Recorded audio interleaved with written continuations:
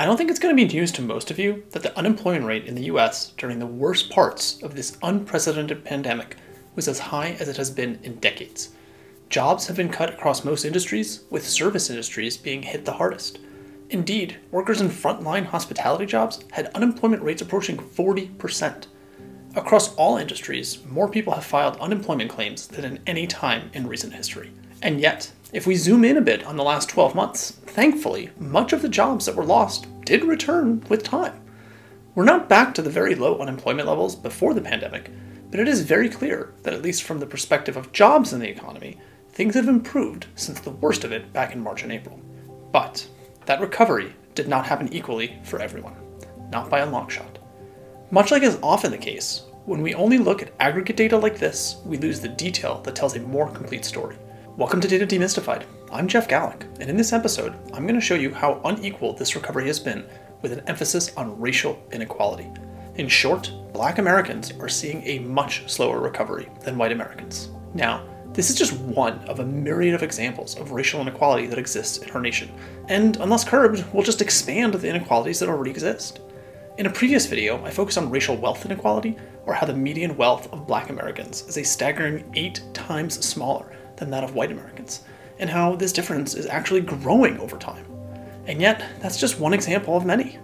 Black Americans employed at full-time jobs earn 22% less than white Americans. Black Americans who hold bachelor's degrees earn 27% less than white Americans with similar degrees. And central to this video, Black unemployment has always been higher than white unemployment. Going back before the pandemic, all the way to 1972, the earliest the US Bureau of Labor and Statistics reports unemployment by race, the unemployment rate for Black Americans has always been somewhere between 2 and 12 percentage points higher than the unemployment rate for white Americans. And what's even more striking is that the difference between Black and white unemployment rates grows as overall unemployment grows. In other words, when the economy suffers, it almost always leads to more job loss for Black Americans compared to white Americans. So perhaps it should be no surprise that this time, during the COVID-19 pandemic, things aren't all that different. Let's zoom in to the last 18 months or so and see how things unfolded. First, it is worth pointing out that unemployment for both Black and white Americans was at record lows just before the pandemic. The unemployment rate overall was in the mid-3s, the white unemployment rate was in the low 3s, and the Black unemployment rate was just around 6%.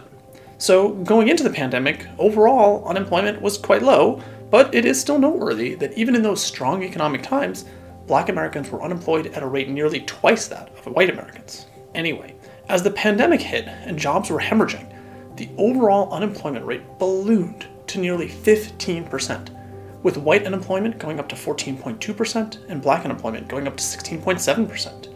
And in fact, despite the overall bad news, this was actually good news for inequality, in that the absolute difference between Black and white unemployment stayed pretty flat.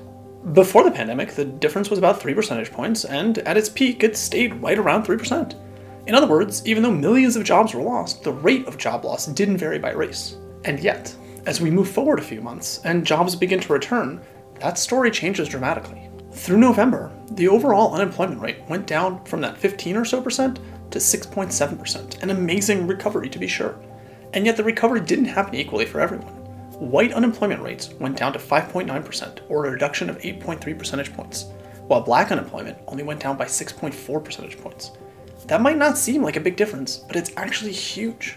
There are about 20 million Black individuals in the civilian labor force in the United States. If Black unemployment went down as much as white unemployment did, there would be nearly 400,000 more employed Black Americans. Those are real people with real families and no jobs. The economic recovery that has been ongoing, and hopefully will continue, has been dramatic, and yet it has been unequal. Black Americans are not seeing the same recovery in job prospects that white Americans are. Just as we saw in this chart, when times are bad, inequality grows. This pandemic has proven no different. This is yet another example of racial economic inequality.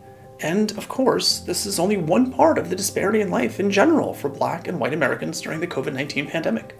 According to the Center for Economic Policy Research, Black Americans disproportionately work in jobs that put them in direct contact with others, increasing their chances of contracting the virus.